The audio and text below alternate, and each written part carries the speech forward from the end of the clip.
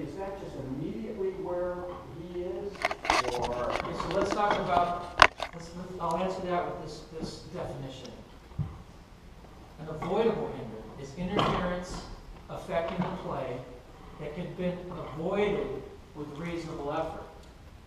So if we understand what those definitions are, now we can apply them. If I'm going to hit a ball and I'm going to swing and you're not moving out of the way, it's interference affecting the play, right? It could have been avoided with reasonable effort. If it can't, then it's unavoidable. If it's for circumstance, happenstance, that you're moving out of the way, intent has everything to do with avoidable hinder, but an intentional hinder is always avoidable. I mean, I experienced this more, it seems, in doubles, where, like, for instance, the right side guys, there's a couple guys at Long Beach, and everybody bitches about them, that they just park. They just sit there, and they don't really move aside to give you an opportunity. And you don't want to be calling a hinder after every shot. Hit him. But not with your arm, because that'll ruin your arm. Yeah, I know. So anything that you could have avoided, you should have avoided. So if those guys are parking, not looking behind, because you really have to give the guy the shot. That's your obligation as a defensive player. You've got to give him the shot. Avoidable means if it's in doubles in the front right court and the ball's going back and forth so fast and it couldn't have been avoided, that's just a hinder. But on that shot you're talking about, I played with the playing, and I was on the right hand side playing doubles, and it came off a couple feet up the wall, and I just the guy was right in front of me, and then so okay, all right, whatever. Same thing, same serve. The guy stood right from the head of Yeah. I mean, what is his? his obligation is to not be there. The rules state. Do you get straight lines out this? Yes. Parallel to the sidewalk. So it's not a straight line angle, it's parallel to the sidewalk. Right. Okay. That's what I thought. So if you're in my line of sight and I hit you, it's an avoidable hinder. Avoidable. Avoidable hinder. So what do you You do have with trouble these calling guys? with that. Just keep calling hinder. If you got a Unfortunately, in guy. practice, Yeah. unfortunately in practice. What we that's do in usually- practice is we call the avoidable, we don't assess the penalty. You probably need a few at the back. Hey, come on, you guys, that was avoidable. You gotta move.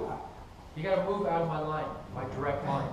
Now, the question always comes up, what about that revolving door in the back corner? Let's say that's the front, this is the back. That revolving shot where the guy comes like this and shoots that corner, and that guy on the right side sits there and blocks it. Perfectly legal. It's perfectly legal, because that's not the straight shot. Straight shot is parallel to the sidewalk. Okay? We made that clarification last year in the rule book because it said straight shot, but it didn't define what a straight shot was. It's parallel to the sidewalk. So there's an obligation for that player to move out of the way. If he doesn't move out of the way, then it's an avoidable hinder, which you get a point or a side out. So that's the penalty. That's the penalty that he assesses himself when he doesn't move out of the way. That doesn't mean that as part of good anticipation, I can't talk John into hitting a certain shot by being off to the side or taking away the right corner or whatever. As long as I'm there before he starts his stroke, I can talk him into certain shots by positioning myself on the court. That's perfectly legal. But you can't move into the ball. There's 7 avoidables, listed in the rule book. There's things you can't do, but there are things you can do. And basically, not even, it's on tape, I gotta watch this. There are players who can hit the ball back at themselves, they roll it out, it's a point. If it comes up a little bit, it's a hinder. But if it comes up and they had time to get out of the way, and they did it, that's an avoidable. So those are the 3 options that can happen. But 2 of them are good, even when you miss your shot. That's gone. So we're just starting out. We're going over the stuff that anybody has that they wanted to maybe address tonight. Did anything? You're good? You have anything you want to learn tonight in particular? Just drills, like workout drills. Drills? Cool. That'll go with the back wall. For those who don't know, Richard is Richard Ramirez from LA Fire Department. Are we on for Monday, by the way? No, this one, Okay. John and I will come back sometime. Okay, so let's get started. We're waiting for you, Rich. So, okay, 7:30. Yeah, Paul. Forgive me. So let's get started. We've got a lot to cover, and I'm here. I don't care how long I stay, but you know I want to infringe on your time. So let's talk about what this clinic's called percentage handball, and what does percentage mean? Answer. Favorable odds, right? Your odds will change in a handball match. And what we're going to teach you today, or tonight, is how to put those odds in your favor, to put yourself in a winning position. Because your odds will change. You'll learn how to create and understand these favorable odds. So, if we practice what we learned tonight, okay, and it's going to be difficult in a tournament situation, but we're going to practice what we learned tonight. We apply it. Oh, you went too fast. Now you stole my thunder. You stole my thunder. So we apply it in practice and game situations. We create our favorable odds, and we become that winner. That's how. So here's the agenda for tonight. We're going to talk about fundamentals. Next one. We're going to talk about the serve, returns. No, back up. Man, why? Come on, man. You're fired. Back place. There we go. Offense and defense. We're going to talk about the opponent. Yeah, the piece of advice that Nadia Alvarado gave me, which we're going to talk about. We're going to talk about good court positioning. We're going to talk about creating favorable odds. And then my favorite, which you got to stick around for, is mental toughness. Okay? We're going to talk a little about strategy and mental. Okay, so what contributes to winning? What's the elements and the anatomy of a win? Who here has local wins? Raise your hand. Vern, you too. Who's got local wins? Who's won at the local tournaments? Raise your hand. Okay? Keep it up. Keep it up. That's it? Just two? There's 2 winners, 3 winners? Gary, you ever won a local tournament? C division. Okay, it doesn't matter. Raise your hand. Raise your hand. Hey. Back up. Slow your roll. Who has state wins? Not this thing. Anybody a state champion? Raise your hand if you're a state champion. You raise your hand, Vern? Okay, go. Anybody has a regional win? Western region? Northwest? Raise your hand. No? There's only 2 of us raising our hands still? Next. National win. Who's a national winner? Raise your hand. You're a national winner, right on. No state winner, but national winner. All right. What was that? Okay. Who has a world win?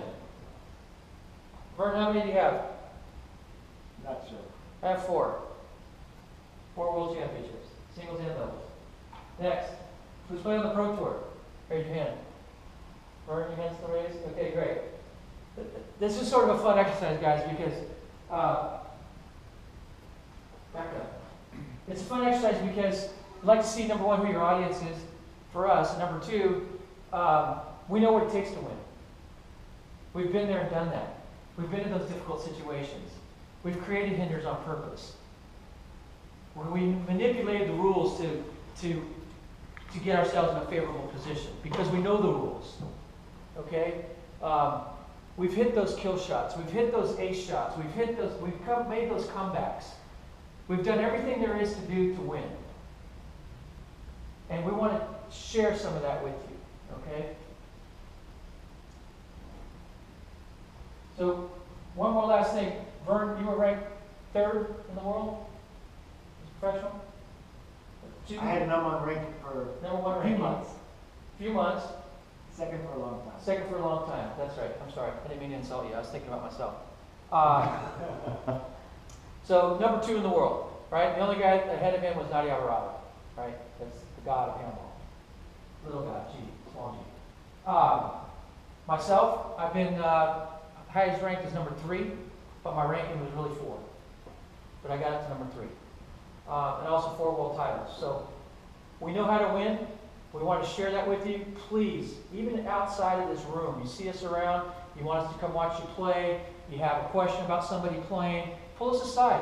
We'll be more than happy to talk to you about it. Okay, so let's talk about fundamentals real quick. How many have been taught fundamentals how to hit a handball? 3. Okay? But yet we still play. So if we learn the proper fundamentals, I equate it to baseball. I talk about, let's just say Sean Kemp gets a base hit and he's on first base and the coach is chattering in his ear. The coach may say, hey, what's for dinner tonight? Where are we going? What bar are we hitting up? But I guarantee you he's telling him, hey, there's 1 out, go hard on a ground ball, break up 2, freeze on the line drive. He's constantly getting those fundamentals piped into his head. Okay? Unfortunately, we don't have a coach unless you go to a university that has handball for a coach standing over us telling us how to do fundamentals. So we want to share a few fundamentals with you. I get a lot of questions. They say, John, how do you hit the ball so hard? John, how do you hop the ball so well? I get these kinds of questions, and a lot of it has to do with fundamentals. Okay? So we're going to talk just a little bit about fundamentals.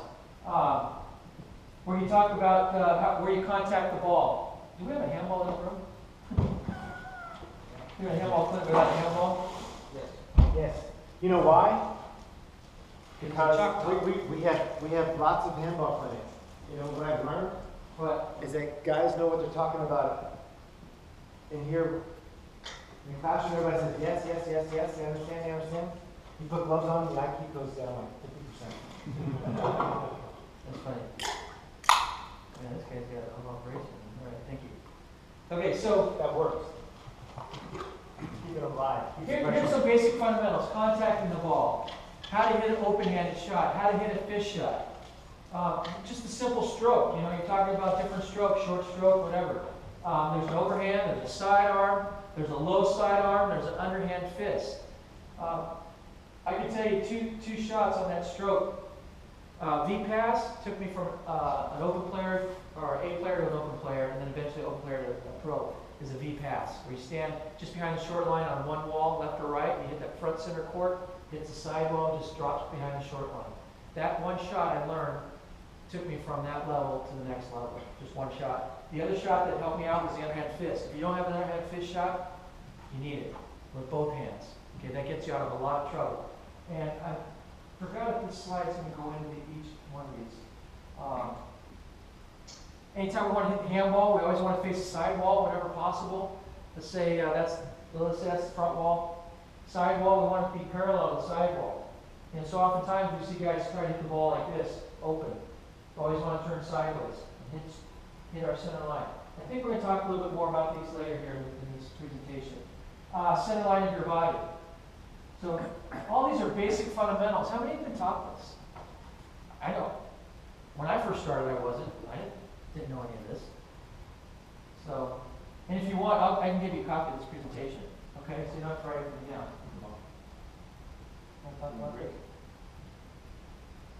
So, the takeaway from this slide is fundamentals are for everybody. Now we're going to talk more about these in depth. So, the first thing I talked about in fundamentals is watching the ball. And if you have the ball with the label on it, you can see the label. If you see dirt on it, you can see it spinning. Just anything you watch, something about the ball that helps. That came from the inner game of tennis. Just watch something about the ball, and it makes it look good. That was written like in the 60s. And so if you watch something about the ball. In terms of handball, what I teach people is you watch it with your nose. And so if you watch Paul Haber did in that book, his eyes looked like they were coming out of his head when he was watching the ball. And during a timeout, he wouldn't take his nose off the ball. He just never ever took his nose off the ball.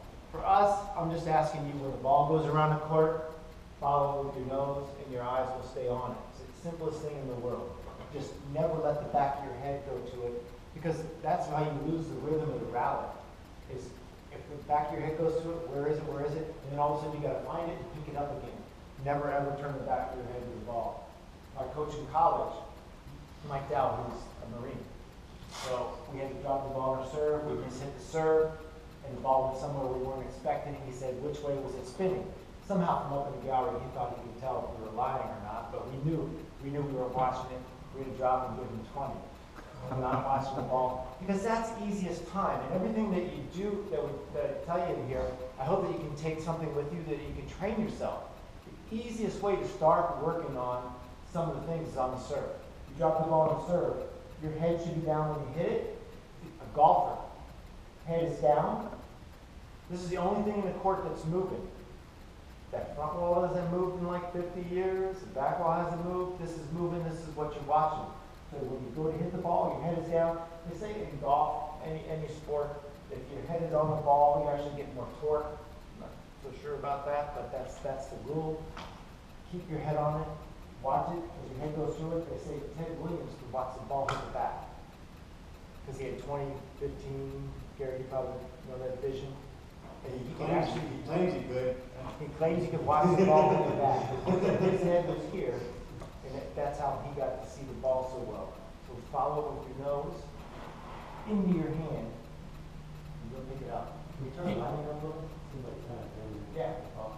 Maybe. I don't know. We can turn that back right on.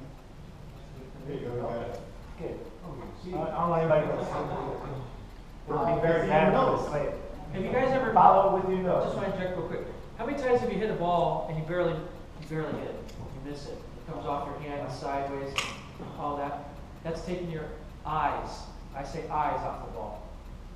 You know, we gotta use both eyes. If you have two good eyes, you gotta use both eyes, not just your eyes. So keep your eyes on the ball. You know, as I'm getting older, I'm an aging athlete. I'm gonna be 51 this year. Don't laugh, okay? Yeah, just a kid. I notice my eyesight's not as good. You know, I'm starting to wear more reading glasses and have distance and all this, and it's starting to affect me on the court. It's really starting to mess with my mojo in my brain. Is that, man, I'm just starting to losing that edge. And one thing I have to tell myself, when I told myself about fundamentals, one of the fundamentals I tell myself is keep my eyes on the ball. Because I've done it so many times. There's not a shot I haven't hit, there's not a shot I haven't seen hit, just like Vern. And that when I go to hit that ball, and I just miss it barely, and it just ticks off my hand, or I don't hit it on the sweet spot. Typically, you want to hit it where you're going to throw it. So when you grab this ball, you're going to go throw it. Where would you throw it? Where would you grab it? That's exactly where you want to hit the ball, right there. Okay, we're going to talk about the hop in a minute. But that's where you want to hit the ball. So we got to keep our eyes on the ball. You know, we have so much muscle memory that a lot of times we do. It's called unconscious competence. We don't even think about what we're doing. It's unconscious. But we have competence because we do it, and we do it very well. So what we want to try to do is bring that unconscious competence into conscious competence. So one of the ways to do that is by keeping your eyes on the ball. Because I'm missing these balls just barely, I'm not hitting my shot, I'm really having now, because of my age, I'm really having to tell myself, John, watch that ball. It's so easy. It's so easy to say, but to actually do it, your game's going to increase. You're going to miss hitting it. Really. So, John pointed out that where you want to hit it is where you throw it and let go of it. Whenever there's a doubt about any stroke that you hit in the handball court, a serve, a ceiling shot, a left-handed shot, any doubt that you ever have is if you can go in and throw it, you can hit it. If you want to throw a V pass, if you want to hit a V pass, you got to be able to throw it first. That's what Coach Sal would say. If you want to be able to hit a shot, you've got to be able to throw it first. And when you throw a ceiling shot, you lean back, get your butt down, and you throw the ball up to the ceiling, and then it goes. And when you hit a serve, you get down, you throw it like a second baseman to first, and you follow through the target, and that's where it goes. So if there's ever doubt on any shot that you want to hit, go and throw it. And actually, when I teach the serve, when I teach people to hit a drive serve, I have them throw it first. I say, throw the drive serve, throw your ace serve. And then we see if it looks like that when they hit it. You know, all of a sudden, is it in close? Because if you're going to hit a drive serve, if you're going to throw an ace, you'd be out here like so. If you want to hit an ace, you want to hit a serve, all of a sudden, you guys tend to be in closer because they want to keep the ball closer to themselves. So throw it, then hit it. Throw it, then hit it. I have a question. Isn't that supposed to be the ball right in the center of the ball?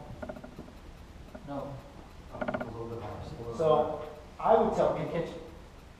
How would you throw it? just like that. It's like you got it. How would you throw it to me? How would you throw it back to me? That's a good one. I learned something. Exactly. That's where you want to hit it. Now, am I going to throw the ball back to you like this? No.